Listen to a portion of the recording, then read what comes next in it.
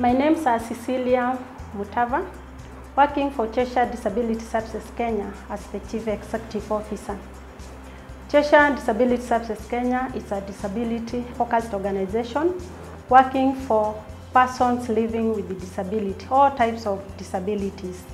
We are a member of Leonard Cheshire Global Alliance and a strategic partner of Brilliant Funds in the Netherlands.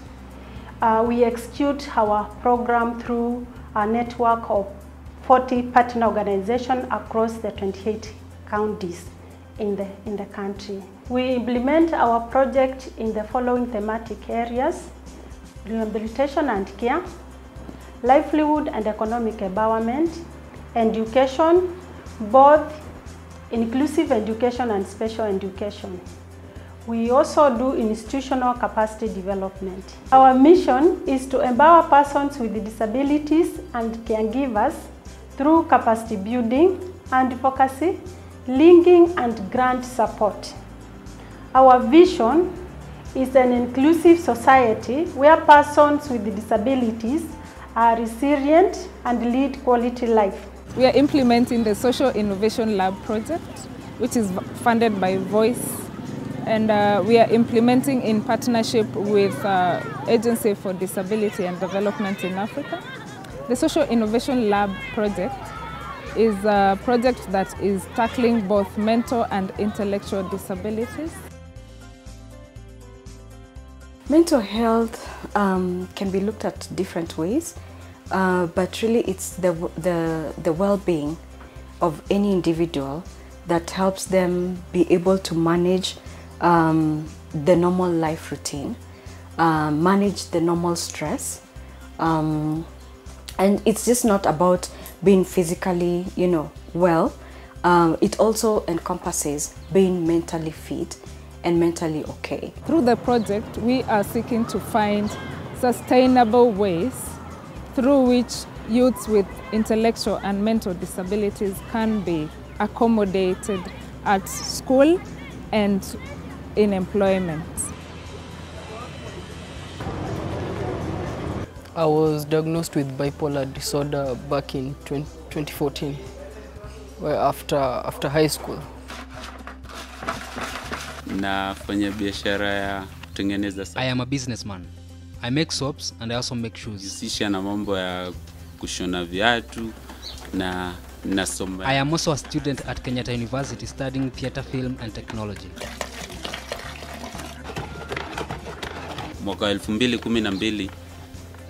In the year 2012, I was diagnosed with depression, but my parents did not understand this condition very well.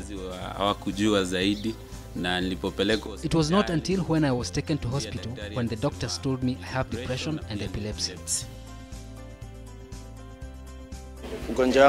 I started having this condition in the year 2013 when I went for an industrial attachment in Mombasa.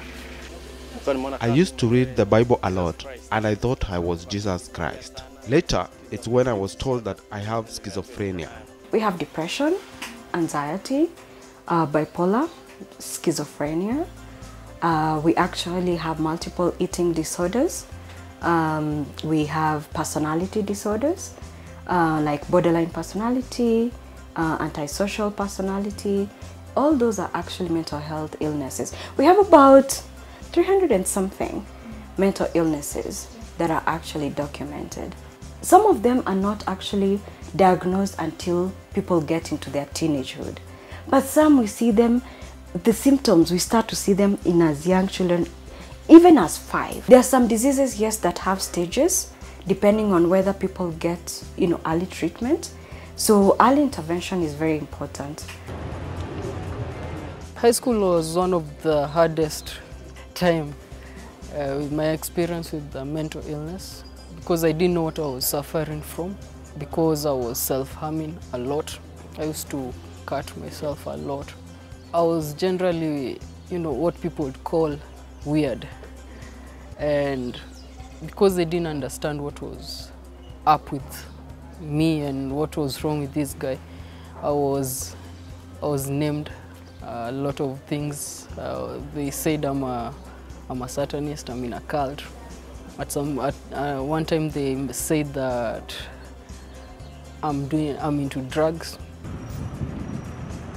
I attempted suicide several times because everything around me was too much. It was overwhelming.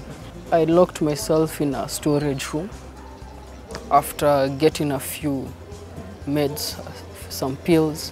I took the pills and then I took my tie. I tied it to a raft in the storage area. I made a knot and I put my neck in it and I hanged myself. What saved me was the fact that my body weight made the raft snap and I fell to the ground and I passed out. And I woke up moments later. The second worst experience, I was in college and I got to that place again that I felt everything was, I didn't deserve anything. I just felt this hate towards myself. I just wanted to get over it, just end it. And ended up slashing my wrist. And it ended up being a deep cut. I bled out badly. Niliwekwa kwa madawa. I was put on medication in the year 2013. Mwanzo 2013 hapo 14. Initially, I used to get a lot of support from my parents and that really made me feel so happy. Nilikuwa nikifurahia lakini ilifika it reached a point where that support started fading. Kuingia shule usaidizi ulianza kupungua na ikawa ni kama my parents felt that I was using a lot of resources for my treatment and I had younger siblings. Na kulikuwa na wenzangu nyuma. Nikawa nimepelekwa shule. My parents opted to take me to school, but when I got there I was on my own. I had to provide everything for myself. Rent, food and stuff like that. This really weighed heavily on me and I started having suicidal thoughts. I felt rejected. It's like everybody had abandoned me.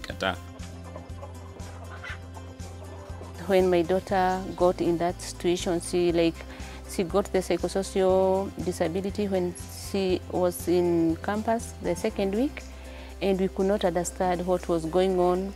We went to people to be prayed for. We were like confused. We didn't know what to do with her because she was so much active. She was hyper. Sometimes I could see as if she was pretending. She was like acting. But when we were referred to a certain hospital in our village, the doctor said that the child has no problem. And we were like confused. We were referred to Kamiri, a facility in Kabete, where we started the treatment. And it was that time we knew what she was having. It was a manageable condition, and we started the journey from there. She went back to school because first she could not cope with the school environment. If we that are around immediate family members, if we do not isolate or stigmatize this individual, then we're showing others how to best treat this person, okay? And then this person also will now feel comfortable to be able to express themselves and what they are going through. I've experienced a lot of stigma. I found myself letting go of some jobs. I used to work at a certain company, and I was their media and branding manager. So what happened, I had an episode, a really bad episode. So I missed work for only a day. And when I went back to work, I was confronted.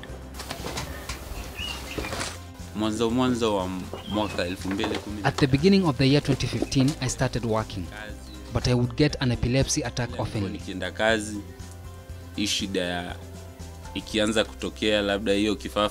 My employer would tell me that I can't continue working with my condition. Sometimes I would report to work late because I got an attack on my way. When I tried to explain to my boss, He will tell me that they want someone who is fit to work. Mtu wako fit kufanya kazi. Challenges zimekuwa nyingi lakini haswa. I have had many challenges, but the biggest challenge was not having the love and warmth of my parents. Mtu kuwa karibu na wewe. That closeness makes you feel that you have people around you who care for you. Wanakujali. Initially the challenge was we didn't know the problem, or we didn't have an idea of what is happening with her, because it was just a sudden change. And so it was like I was so bitter with her.